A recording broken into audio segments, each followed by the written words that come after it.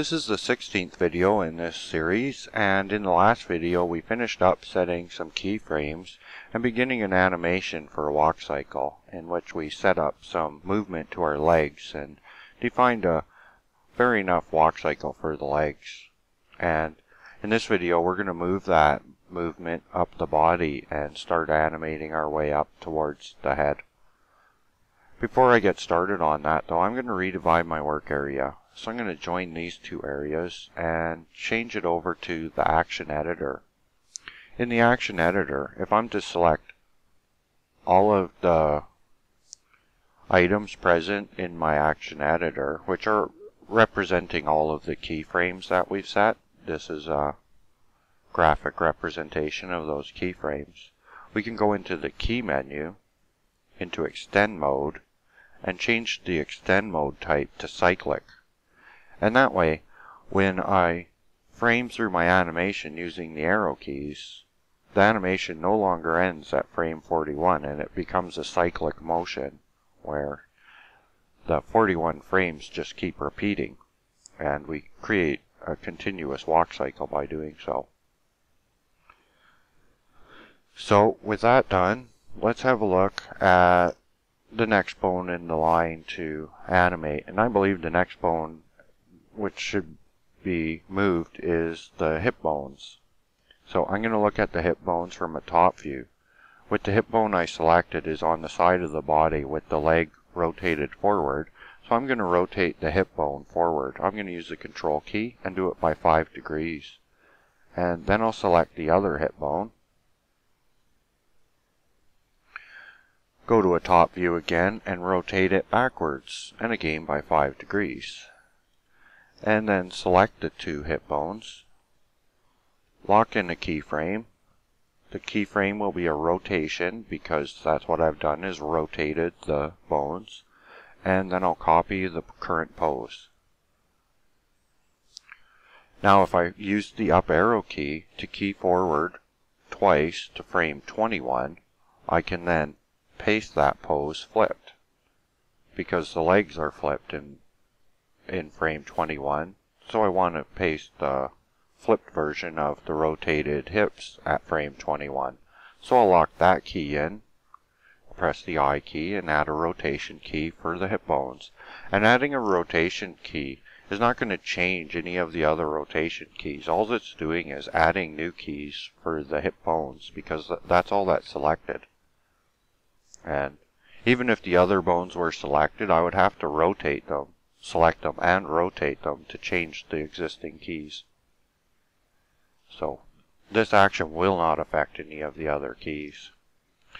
And now the next step is to key forward to frame 41 and paste the original pose from frame 1. So I'll paste that pose, the hips twist back to the original position, and I set a rotation key at frame 41 for the hip bones. Now, because I've added new bones to this list, these two new bones, hip left and right, do not have the option for cyclic action applied to them. So they won't animate beyond frame 41 until I go into the action editor, select all, and go into the extend mode and change it to cyclic again. And now the cyclic option is added to the left and right hip. And we can have a look at that motion. So I'll key back to frame 1 and then use the right arrow key to view the animation. And now I'm getting a little bit of a hip motion. It's not a great deal of motion, but it lends credibility to the motion in the legs. And that's really what it's about, is the little things adding up to it, to a more realistic animation. Next off, I think that animating the pelvis bone would be in order, and the pelvis bone is going to be a balance bone. Right here in frame 1, we're going to want the pelvis to rotate forward. But before I set a rotation forward on the pelvis, I'm first going to want to set a location for it to be in this unrotated position. And I think that will prove helpful. So I'm going to frame up to frame 11, and frame 11 is halfway through a stride, where I think that I could safely determine this is balanced view of the model, and the proper place to have this default rotation set to the pelvis bone. So I'm going to set a rotation key at frame 11. And then I'll go back to frame 1 and rotate the pelvis. So I'll rotate it, and this time I'm going to use text because snapping is great and all using the control key, but it's limited to degrees of 5, and I would like to rotate this by less than 5 degrees and have a subtle motion. So I'm going to try -2, and that's a small motion. But it's a motion, and it will show. So I'll set a rotation key for that, and I'll copy that pose, copy current pose.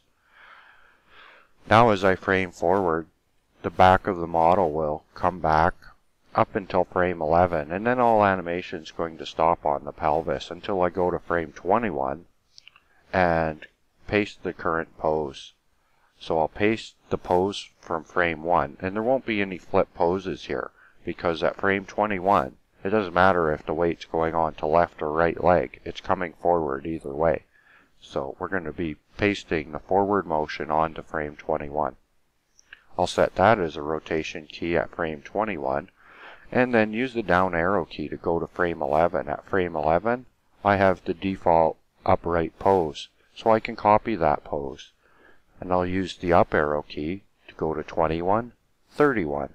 And at 31, the model should be in an upright pose, and presently it has the rotation retained from frame 21, where it's rotated forward slightly. So I'll paste the pose from frame 11 onto frame 31. And the model comes backwards the 2-degree angle that we set on it, and it doesn't really show much unless you actually see it happening. But I'll set a rotation key at 31 for that, and then use the down arrow to go to 21 where the pelvis is rotated forwards the 2 degrees, and copy that pose. I'll copy that pose, use the up arrow key to go to 31, 41, and at 41, the weight is back forward on the foot, and the pelvis should be rotated forward. So I'll paste that forward pose onto frame 41. Set in a rotation key for it,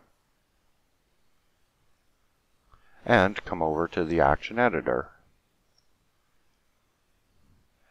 And in the action editor, we can see the different keys. You can see I've got frame 1, frame 11, frame 21, frame 31, frame 41. So I never missed any of the keys, and everything should be in order here. I'll again use the A key to select all. They'll turn white. Go into key, extend mode, cyclic, and that will add the cyclic action to the pelvis. And when I key through the animation with my keyboard, that motion will now extend beyond frame 41 and become a cyclic motion, where now we're getting a movement in the pelvis and the hips. I'm probably out of time for this video. In the next video, we'll keep working our way up all the way to the head, and then look at what we can do with the arms. So that'll be in the future videos, and until then, happy modeling.